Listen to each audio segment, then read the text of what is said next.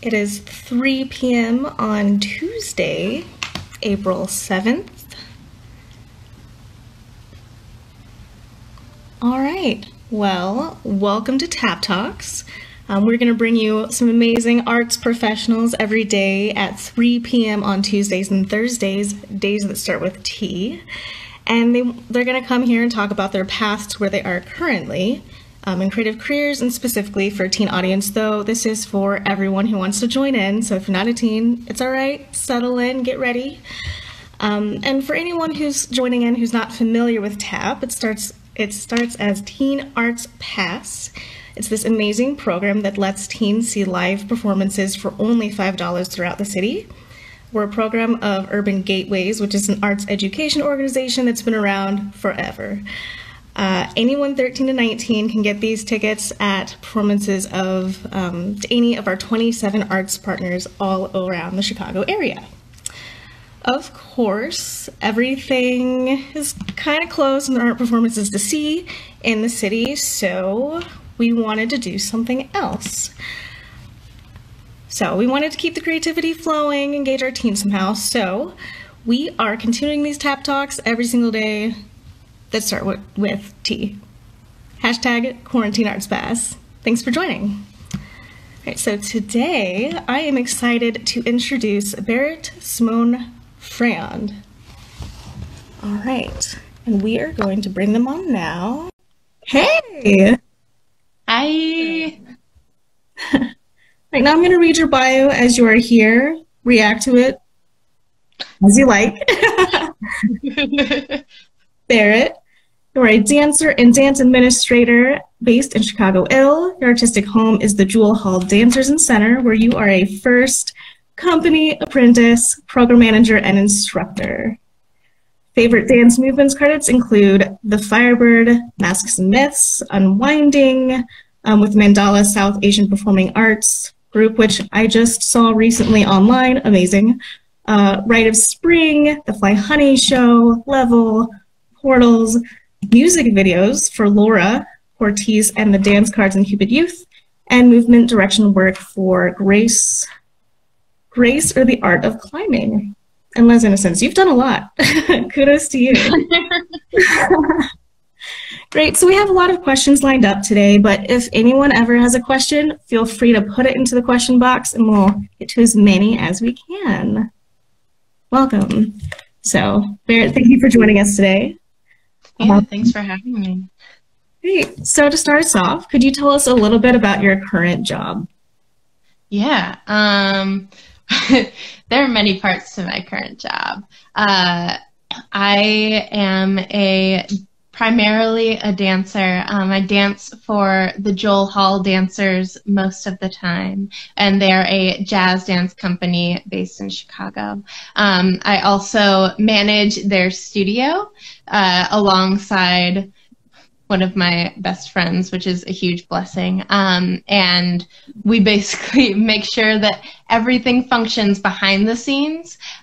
We are also both members of the company, and so we manage everything behind the scenes and then step out on stage. So our days are generally mostly like administrative work during the morning, making sure that everything runs smoothly at the studio, and then later in the evenings get to do lots of rehearsals and classes and teaching and all sorts of good stuff, and then making other dance and creative things as we're able.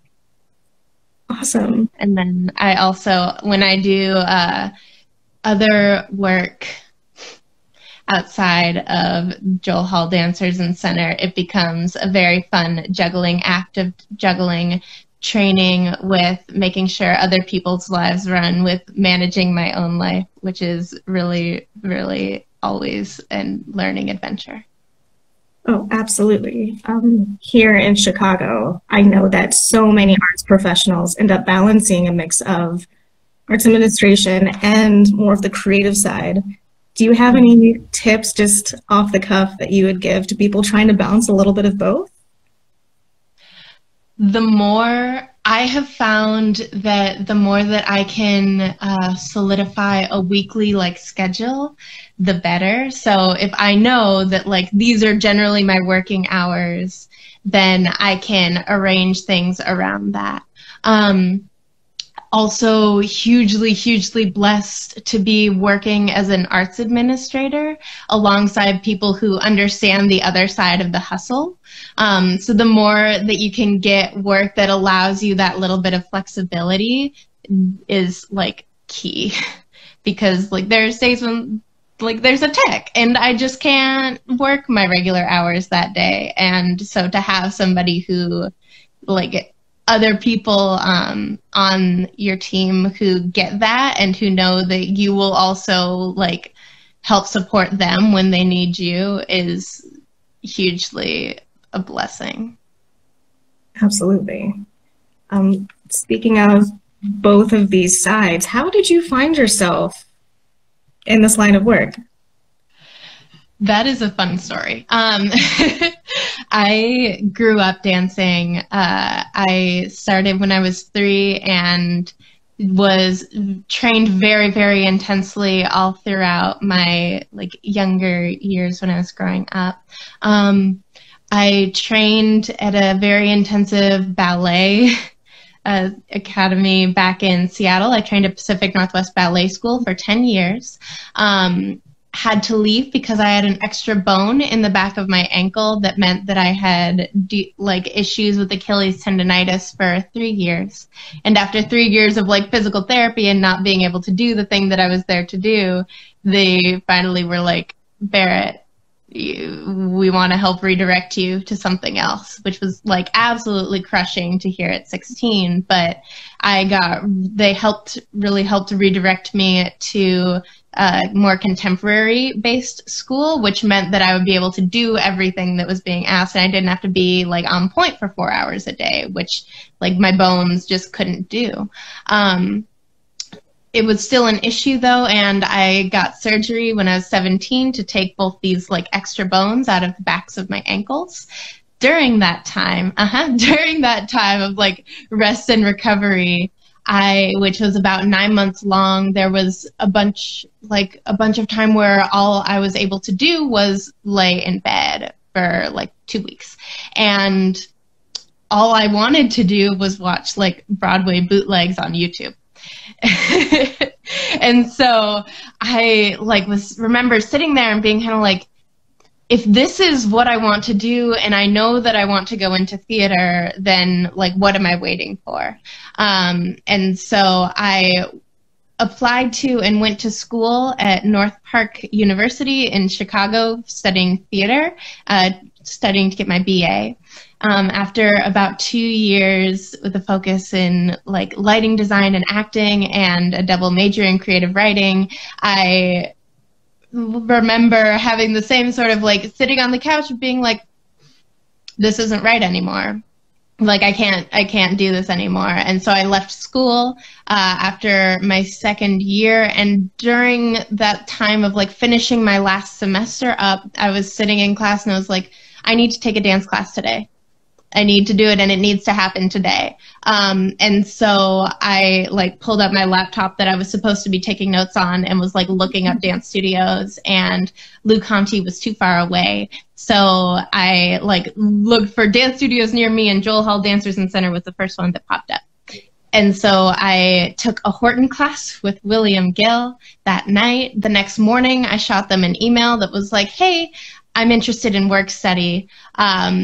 Got a response within 30 minutes, went in for an interview that afternoon and was hired onto the work study team and just didn't leave. And that was about 2 years ago now. It'll be this April, yeah. Wow, so it sounds like you just had this feeling and you went with it and you just dove in. You just jumped off and took a chance, and then it worked.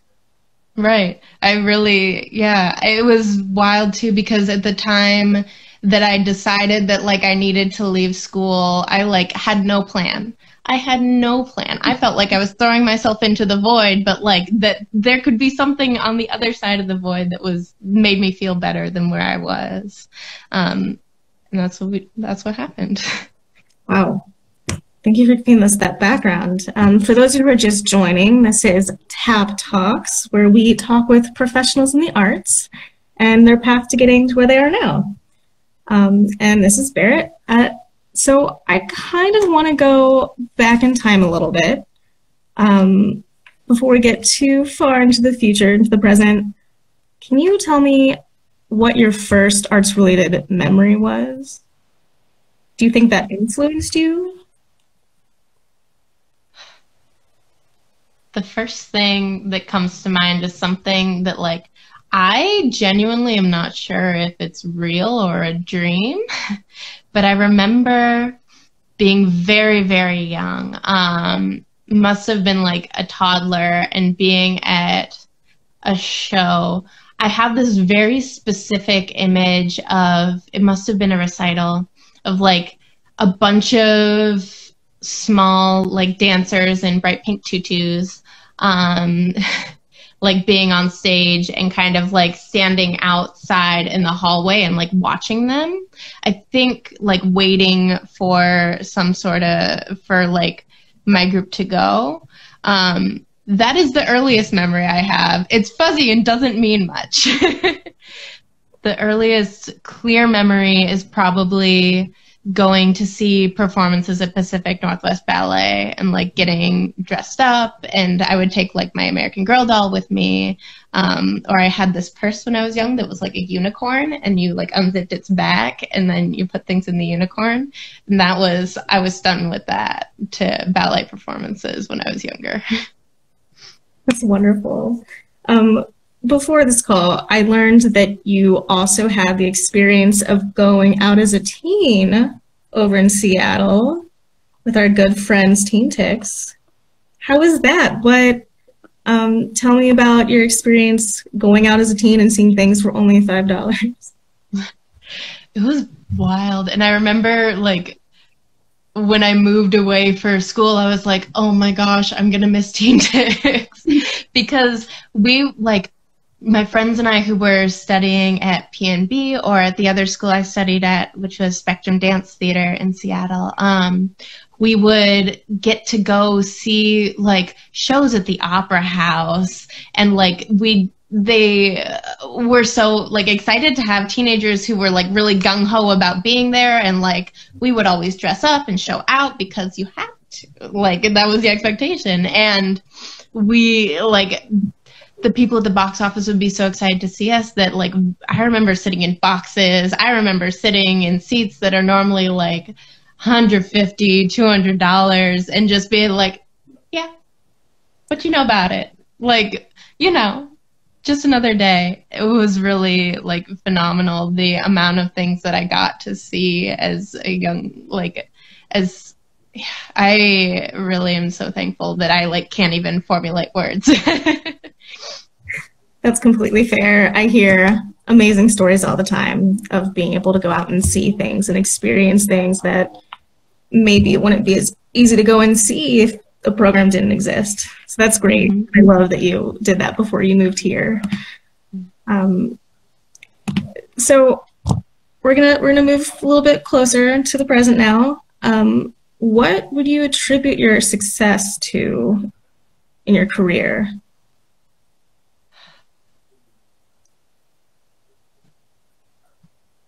That's a hard question.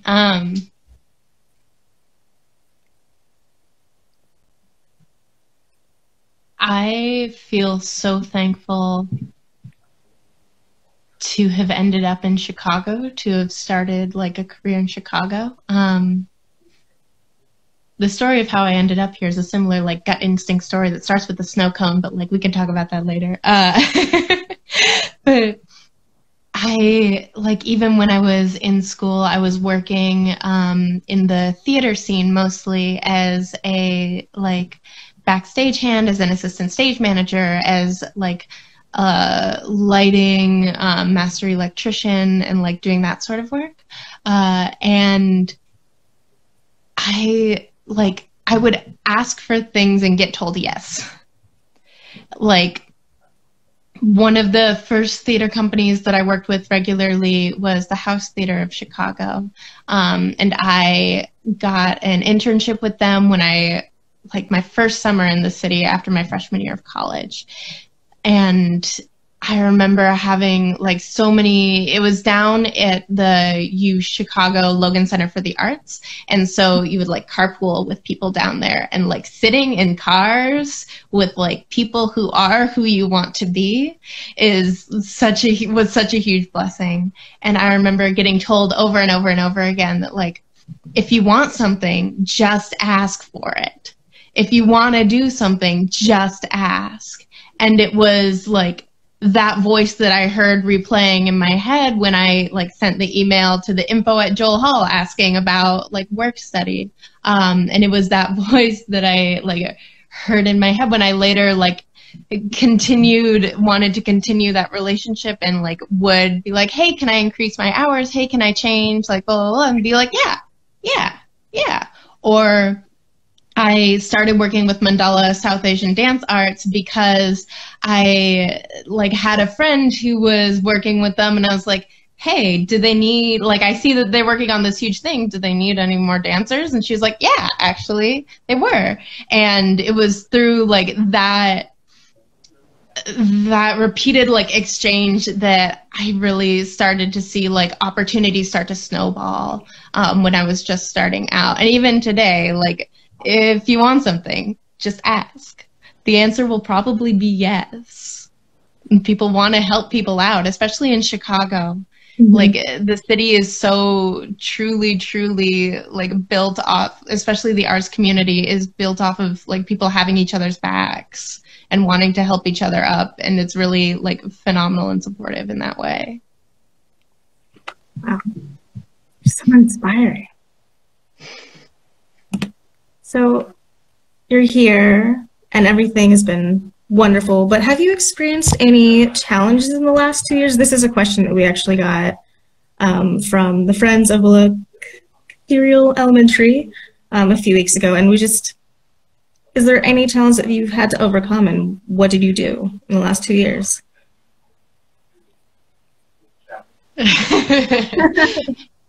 Oh, there are many. To give you all the hard questions at once. Yeah.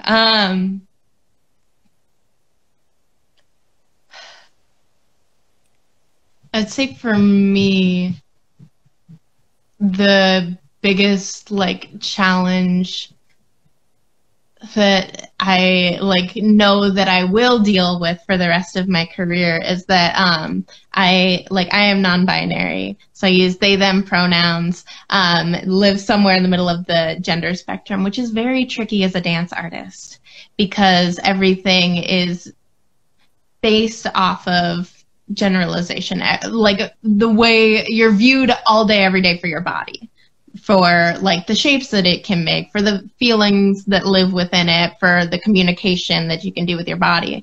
And like I am often put into the camp of like the more female like looking bodies because that's how I look. Like that is how I look. And it is very difficult to feel often like you're not being seen for who you are, but you're being seen for what you look like, which is like true of all performing artists to some extent. And I am very thankful and blessed to like live in an environment at Joel Hall Dancers and Center where there is like, I feel seen there. I don't think it's an accident that I ended up there. That's the only dance environment that I have been in since coming out where like everybody uses my pronouns. And I am incredibly, incredibly thankful for that.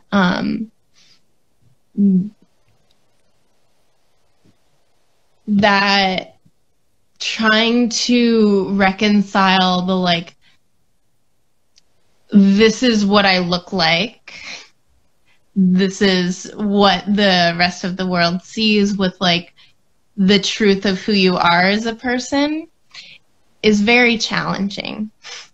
It's very challenging.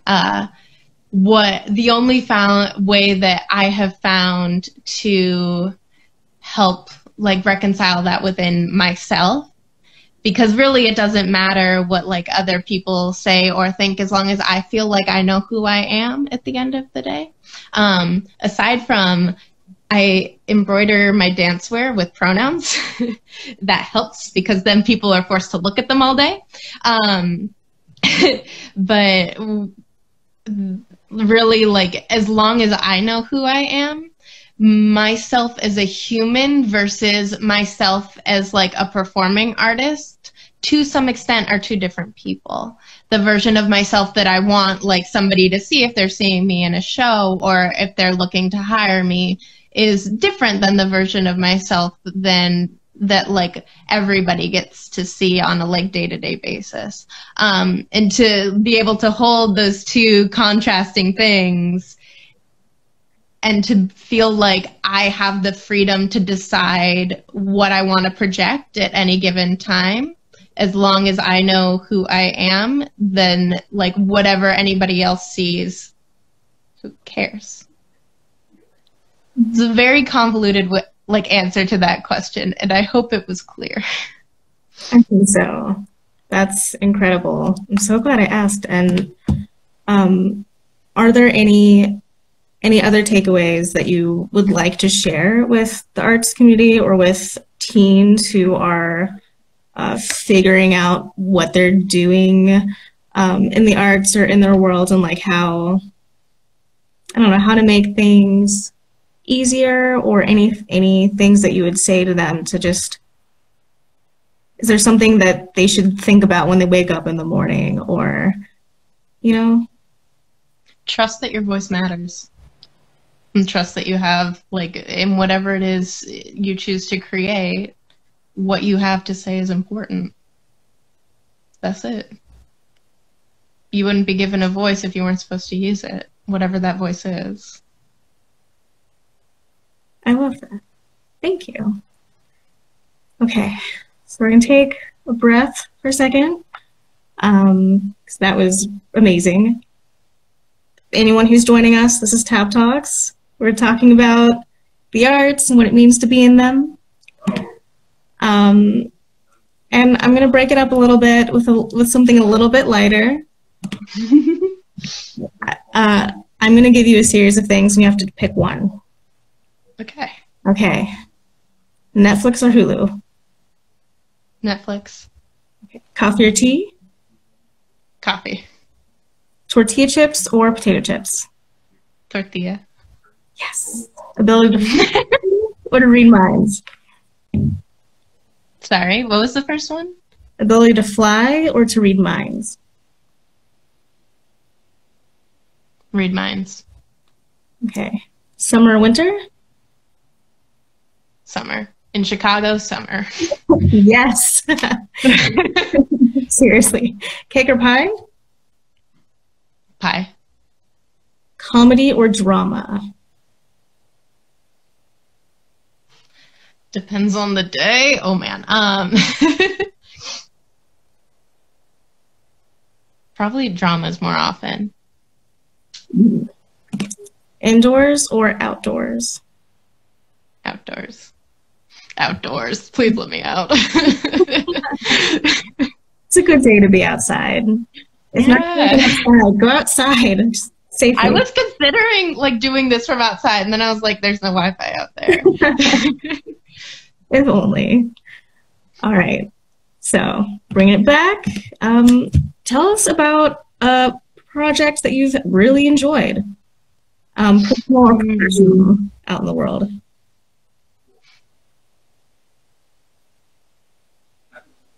Ooh, recently,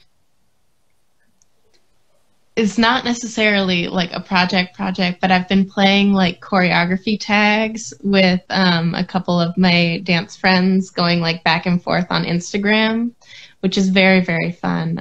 There's one that is like me and one of my friends who's a tapper for Chicago Tap Theater, that is like, I'll do a couple like phrases of music, and then he does a couple phrases of like a song by Herbie Hancock. I truly like am so thankful that we have so many like digital ways to connect right now, because those are like, those little back and forth things are like, I created a dance video with a friend of mine last week that's like a bunch of clips from the two of us like working off of a prompt together in our like different living situations, and then like chopped up and put together. And like the ability to do that and to create art with other people right now is like soul filling. Oh, that sounds like fun. So is that what fills your time at home these days? Is there anything else that you like gets you in the zone? Right now, I am blessed to like be working in order to keep Joel Hall Dancers and Center running. We have classes online on Zoom most days per week. That's like really helped me stay grounded, is to have something to do for like people who need me to do the thing in order to like keep us all moving forward. Other than that, I like, spend a lot of time moving at home, taking other people's dance classes. Other than Joel Hall Dancers and Center, Lucky Plush has a really like great series right now. And you can hang out with our artistic director, Jacqueline Sinclair, Fridays. She teaches floor bar through them. It's like Lucky Plush and U Chicago, and there's like people from all over the city teaching different classes, and it's a really like great opportunity for me, who generally stays like within my little circle. I'm really thankful to like get to hang out with people who I don't normally get to hang out with, or for it to feel like normal to talk to friends who I haven't talked to in a long time, because generally I don't feel like I have the time. But now I can like call them up and we can talk for 2 hours, which is like absolutely bonkers. Very exciting. Very. It's definitely a silver lining of all of this, is that things are a little bit different, but there's a way to make the things that are different just really work. Just ready to the day. Right. All right. So as a teen, you were dancing. You started dancing over in Seattle early on, but what were you like as a teen? I was very, very serious.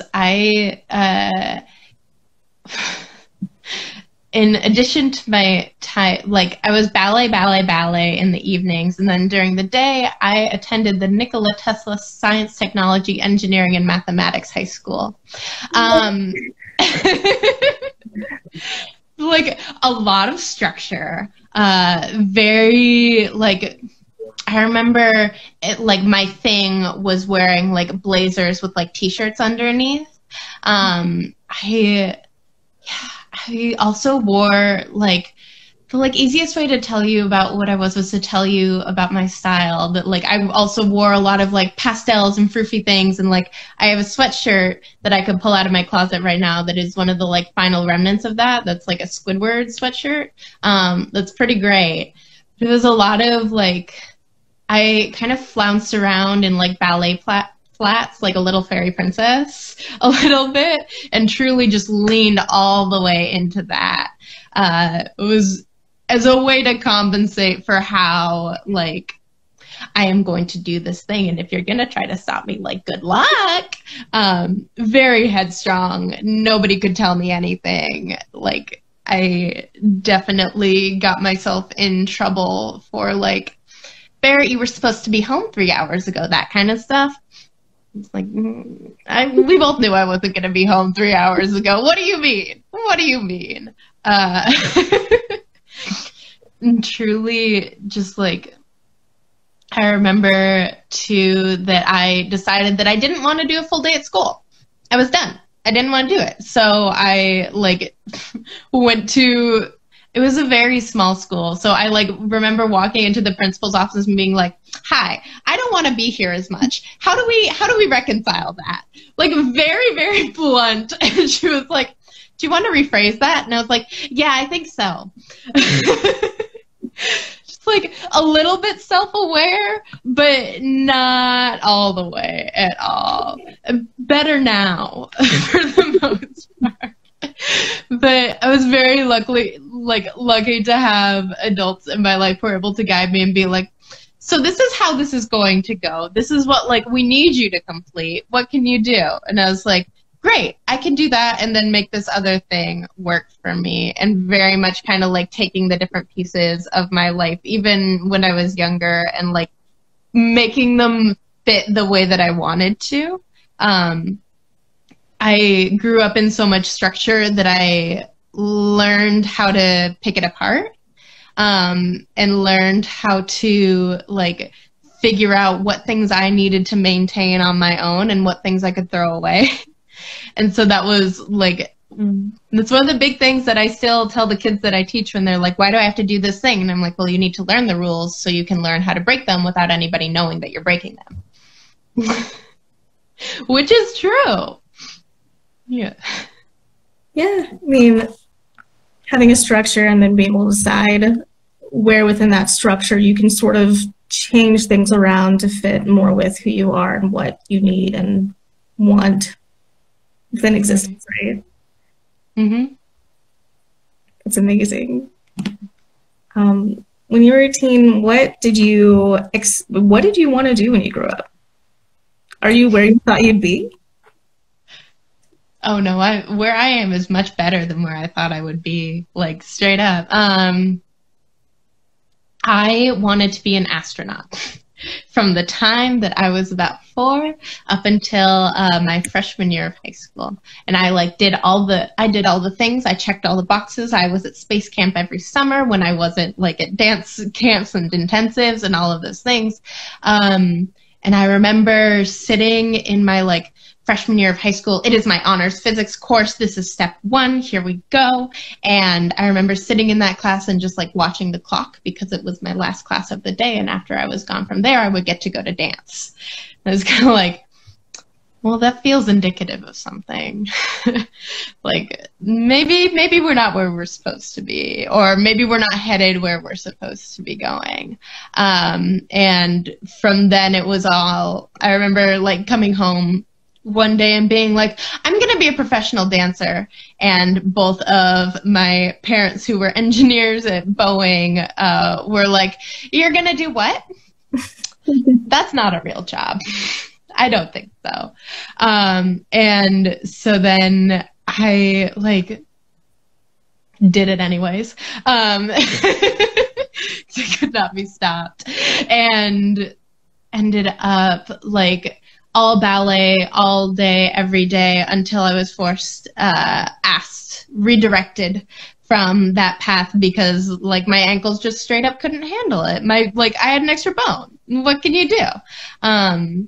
From there, I thought that I was still going to go to a conservatory and end up in some, I don't know where I thought I would end up. I remember somebody asking me my senior year of high school what my 5-year plan was, and I was like, my plan is not to have a plan and to end up where I'm supposed to, which was not an answer that a lot of adults were very fond of, but it was what I had.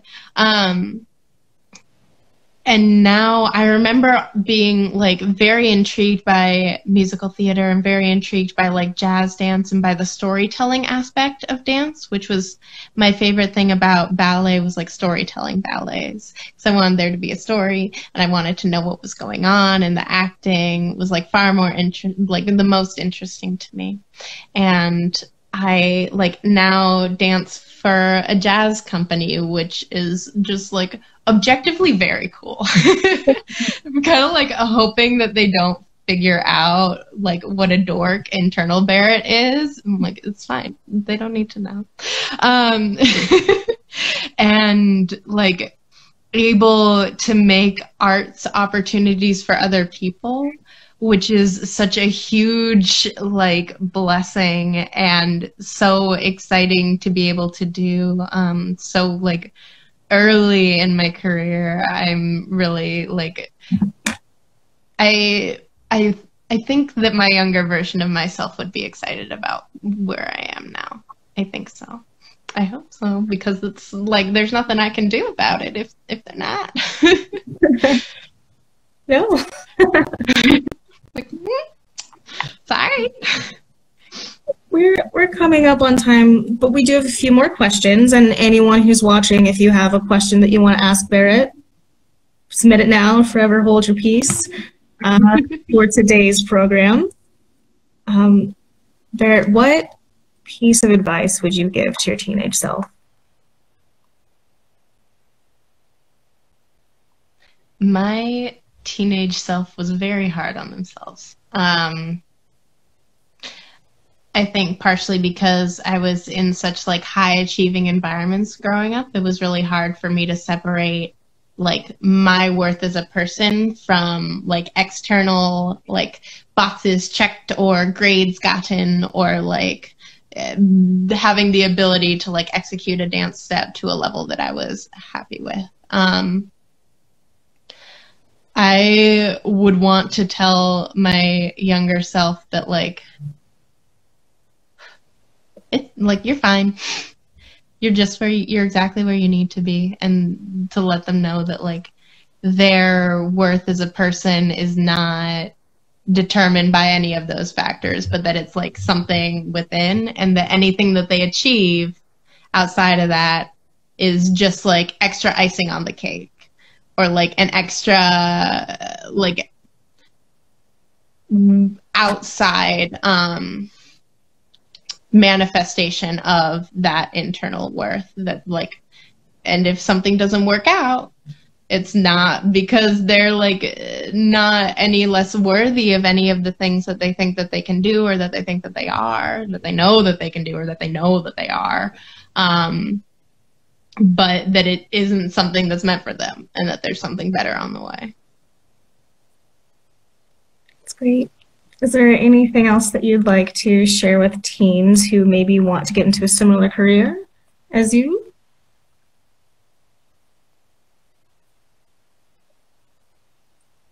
Work like you've already got it. Like, anytime you step into a room, or into, if you're a dancer, into a studio or into a rehearsal room, do the work like it's already perfect and like you already know it's perfect. You'll get corrected. That's what we do. But to approach it like you've already got it means that you're not working against yourself. Oh, wise words. Wow. You've shared so many wonderful things with us today, and I want to thank you for being on TAPtalks with us to give us your wisdom and a little bit of insight into what it means to be Berit. Thank you so much for having me. Well, it is now time. We're shutting down. We're going to be posting this to our YouTube channel, so keep a lookout for that. We'll announce it here on IG when it goes live. And so this Thursday, we'll be chatting with Rachel Silvert. She's an actor, she's a storyteller, a singer, and an overall wonderful human being. So be sure to check us out on Thursday. Follow Teen Arts Pass if you aren't already. And we'll see you then. Thank you so much for joining us. And thank you for having me. And have a wonderful Tuesday. Yeah. It's a sunny day. Have a wonderful day. Time isn't real anymore. It's all right. Bye, everyone. Bye.